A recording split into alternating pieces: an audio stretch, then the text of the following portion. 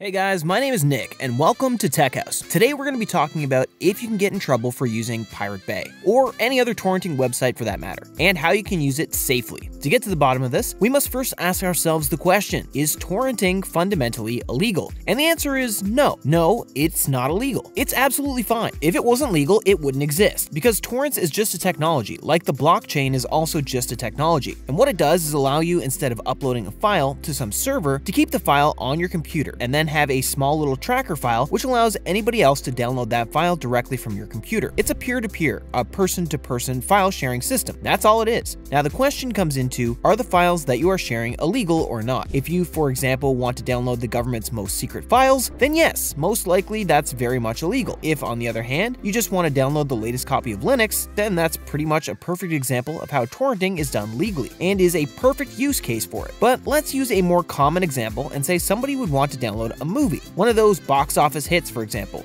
So then go to Pirate Bay and download that small little tracker file. Now Pirate Bay would be hosting that file, but not the actual film, therefore putting them in a gray area. As if they were actually hosting this video, this blockbuster film, then that would be copyright infringement. But since they're not actually hosting it, the Pirate Bay website is not actually taking responsibility for it. You're the one that must take responsibility for downloading this file. Now we get into this gray area. You can argue that you already own this file. You already bought the DVD, and now you're just downloading a digital file to put on your computer. And that's the reason why these torrenting websites actually get away with a lot. It's because they actually argued this in court. And at one point they approved it. At the other point, they actually revoked this decision. At this point, it is currently illegal to download movies if you do not have the original content already available to you. Which leads us to the next point. How would the mafia know that you downloaded a film illegally? And I don't mean those Italian gangsters which are like, "Hey Luigi, how did you download this film illegally? You disrespect me, you disrespect the whole family." Now the mafia is the Music and Film Industry Association of America. And the short answer is they make a deal with your internet service provider to give them that kind of information, as your ISP actually tracks your internet traffic. And that is why using a VPN is very, very highly recommended when downloading any kind of torrent file, as it actually encrypts and masks your data so that your ISP has no clue what you're doing. And since on this channel I review VPNs, you can check out in the description where I'm going to link a few of my personal favorites that I use and that are going to work absolutely wonders for torrent downloading.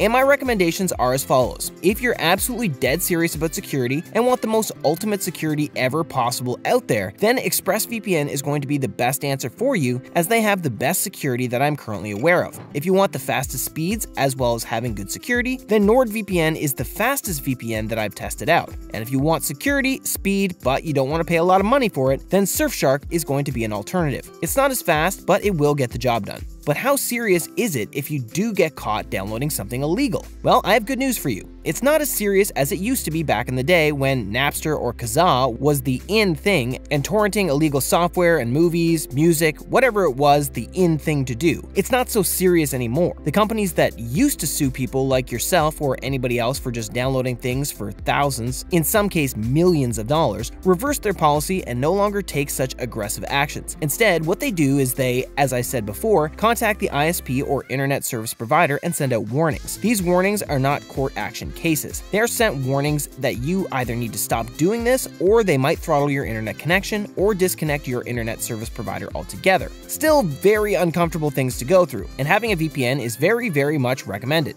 And it goes without saying that it is always much more preferable to support your audio and film industry, to buy the CD of your most favorite artist so he can get that extra bling bling. And anyways, nowadays CDs and DVDs are a thing of the past. You can get a streaming subscription to Spotify, Netflix, Hulu, Amazon, HBO, the list is endless. And they're not really expensive subscriptions. And also, speaking of VPNs, you can use those VPNs to increase your library. So if you're getting a VPN for security at the same time, you can use it to access geo-restricted content. For example, some shows are only available in the United States. Other shows are only available in the United Kingdom, Italy, France, Germany, whatever. All different countries have different shows. If you're curious on what shows are playing where, there's a great website called FlixWatch, which I'm going to link in the description below, which shows you which shows play in which country. And having a VPN allows you to switch between between countries and open up a library much bigger than you would normally have. Anyway, we're getting off subject here. I just want to say that there's nothing illegal about using a VPN, just like there's nothing illegal about torrenting as long as you use it responsibly, because remember, with great power comes great responsibility. So use it wisely, support your artists. Links are in the description below. This has been Nick from Tech House, and I'll see you in the next video. Cheers!